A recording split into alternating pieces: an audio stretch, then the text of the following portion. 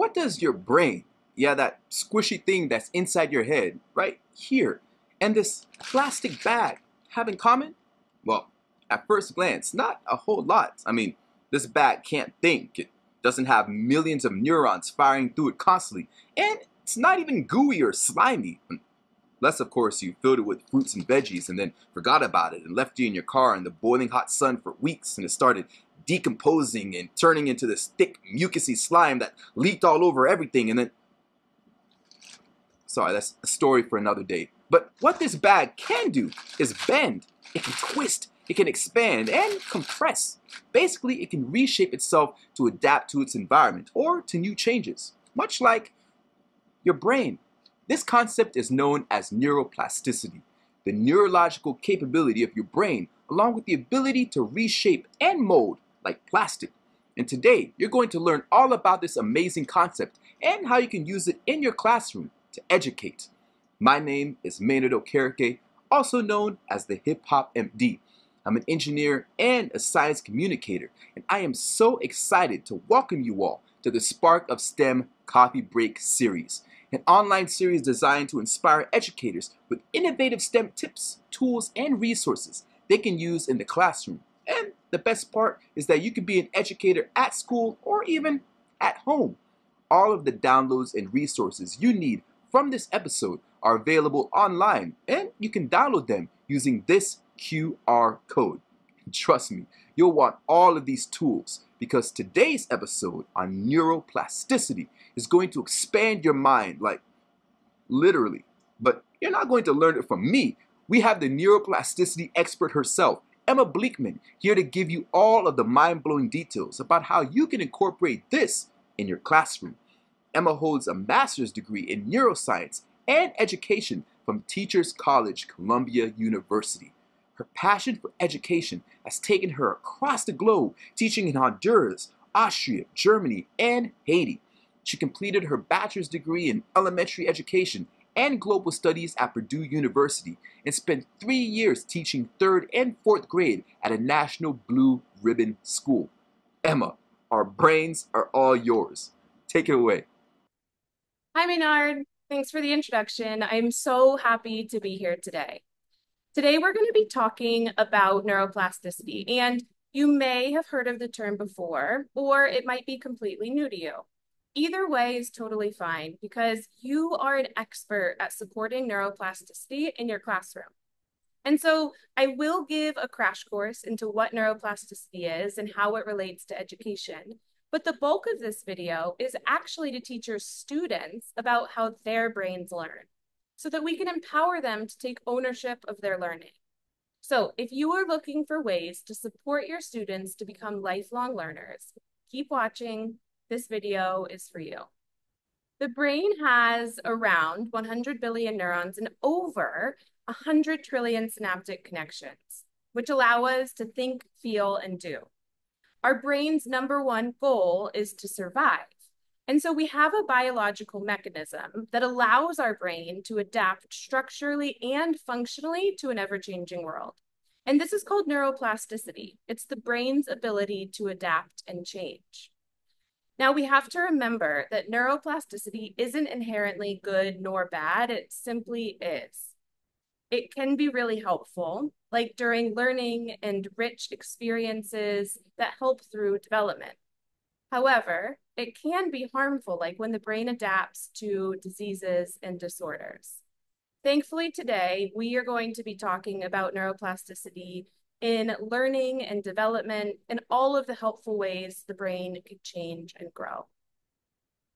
Dr. Hagar Goldberg is an educational neuroscientist at the University of British Columbia, and she compares neuroplasticity to Vygotsky's zones of proximal development.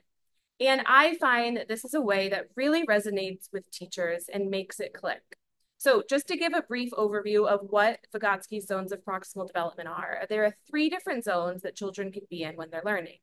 The middle zone is when students can do a task independently. The next ring is when they can do the task with help. And then the outer ring is when they can't do the task at all. Another way to think about these zones is the middle ring is comfort, the next ring is stretch, and then the outer ring is stress. And the middle ring, comfort, is when there's not enough cognitive challenges, but there are the resources and support students need. The outer ring, which is stress, is when students are in a survival mode. The challenges are far too much and there aren't enough supports and resources available. The middle ring is where Dr. Hagar Goldberg says neuroplasticity is enhanced and learning is maximized. And this is where we want to be, where there is a balance between cognitive challenges and supports and resources students need. Now, before we move on to teaching students about how their brains learn, I want to say this very clearly that you support students' neuroplasticity in your classroom so well. Let me give you some examples. You create an atmosphere in your room that is safe and warm and inviting. You make sure you get to know students beyond just learners in your classroom and really as humans. You make sure that there's a really great balance between cognitive challenges and the supports and resources they need to thrive. And finally, you know that a surviving brain is not a learning brain. And so you advocate for the basic needs that these students need. You make sure that they have food and snacks during snack time, and you make sure that they have a warm coat before they go outside. So now let's get started with how we can teach our students about neuroplasticity. I'm going to break this into 3 separate parts, and all of these activities can be scaled up or down depending on what your students need. I'll do my best to try and give some ideas and reminders throughout, but know that you can change this and differentiate it in any way that serves you the best. So the first part of this activity is explicit instruction. The second part is an activity that demonstrates the biological mechanisms behind neuroplasticity. And the third part is an activity that really gives students a better sense of the behavioral side of neuroplasticity. And finally, because I couldn't help myself, I added in a literacy extension that you can do with students K through 12, totally optional, but it's there if you need it. So the first part of this lesson is the explicit instruction. And this gives students a really good foundation of terminology, vocabulary, before they move into the activities. Thankfully, brainfacts.org has a phenomenal video that does a really great job of showing how neurons communicate. If you are in K1 and 2, you can definitely show your kids this video. The visuals are incredible. They may not understand the full depth of it, but that's okay. If you are in some of the upper grades, you can extend this and have conversations about some of the biological mechanisms that are discussed in this video.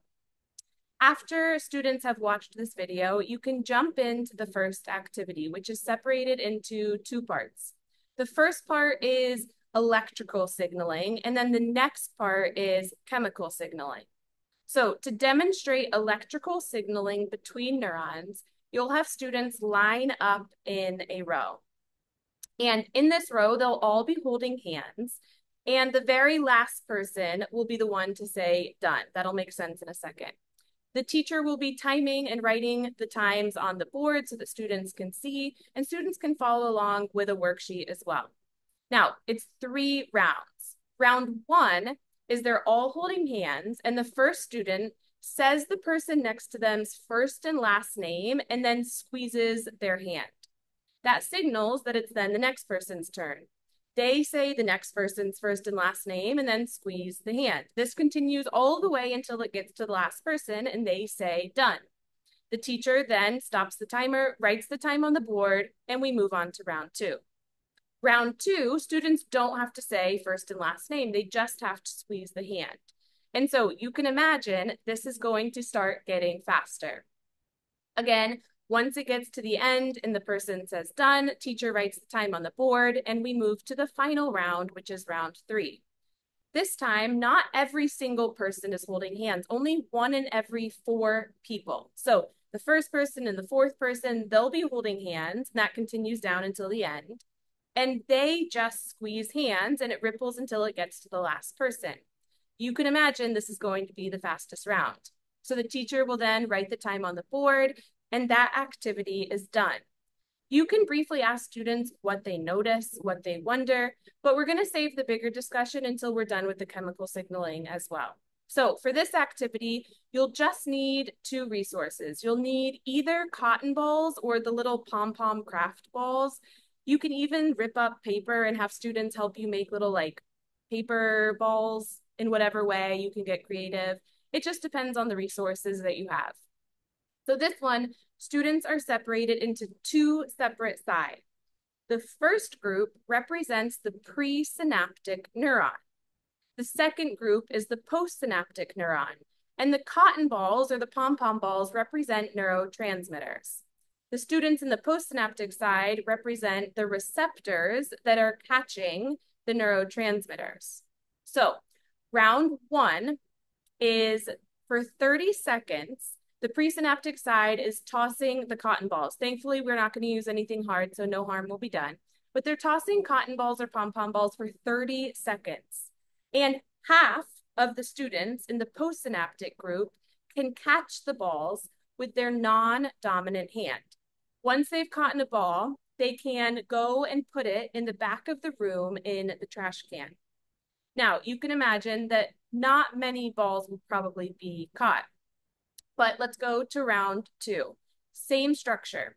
30 seconds, presynaptic side is tossing the cotton balls at a constant speed for 30 seconds.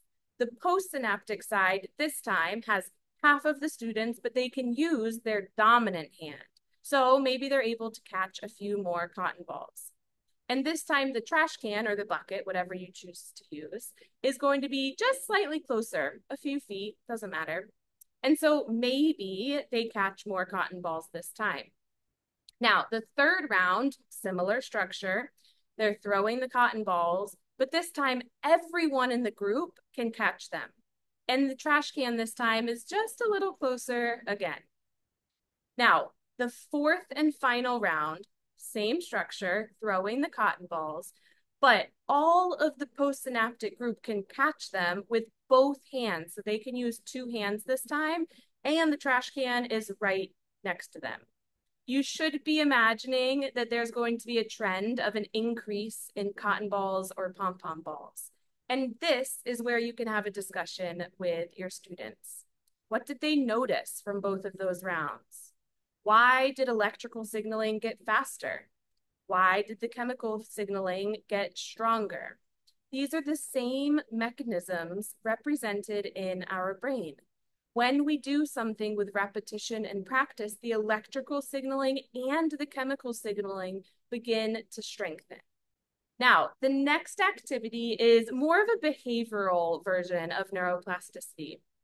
And I love this one because they often double as brain breaks as well. So what you can have students do is a very small activity every day for 5 to 10 days, depending on when you start to see results. And students will notice that they are getting visibly better at this. And you can say that this is exactly what's happening in your brain that we just did in the biological demonstration before.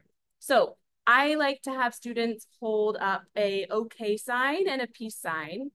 And as quickly as they can, they're going to switch. Now, I make it look easy. Some may say I'm an expert in this. I've been doing it for years with my kids. And then you switch again and you keep doing it. It's going to be hard at first. I couldn't do it for the longest time, but that's the point. If they're able to practice this every day, they're going to get better. And that's what neuroplasticity is. There are changes happening in their brain to support this skill. You can also have students draw a circle with one hand and a square in the other, and you can see how they grow and progress with that skill as well.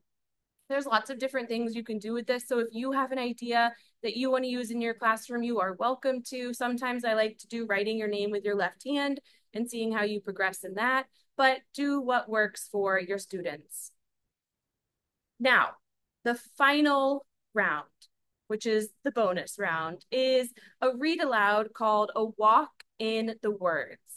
And this is an incredible book. It's an autobiography, and it's about how this author really enjoyed drawing pictures as a child, but they didn't so much enjoy reading and writing.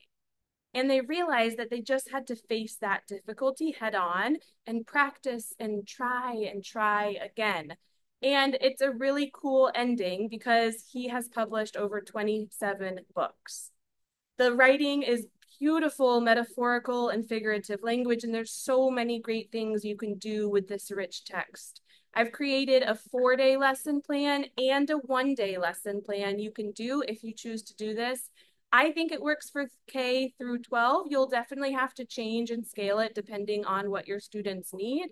But I gave a overview structure of how this can be done in your classroom. Thank you so much for spending this Spark of STEM coffee break with me. I hope that you learned something about yourself and something that you can do with your students. I hope you know that you are an incredible educator. You do so much to support your students' learning and growth. I hope this also showed ways that you can teach your students about their own learning, because at the end of the day, learning happens within and by the students. Thank you again. It was a pleasure to be with you today. If you need any additional resources about neuroscience, brightlightneuro.com has an entire unit dedicated to neurons, the size of neurons, genetics and experience, how to consume neuroscience information that are all available to you for free. Thanks again, and I wish you all the best. Wow. Thank you, Emma, for that enlightening session about neuroplasticity. Hopefully, all of our educators watching at home or in their classroom found some amazing takeaways on how they can incorporate this into their classroom. Also, don't forget to check out our incredible speaker, Emma Bleekman, online for more STEM learning inspiration. We hope you enjoyed this session, and next time you look at a plastic bag, perhaps you won't think of it as just a simple piece of plastic filled with old, decomposing organic matter. Maybe you'll look at it like a truly majestic work of art, a neurological masterpiece that can be reconditioned and rewired to do some absolutely phenomenal things. Just don't leave it in the back of your car on a hot summer day. Thank y'all for watching. See you next time.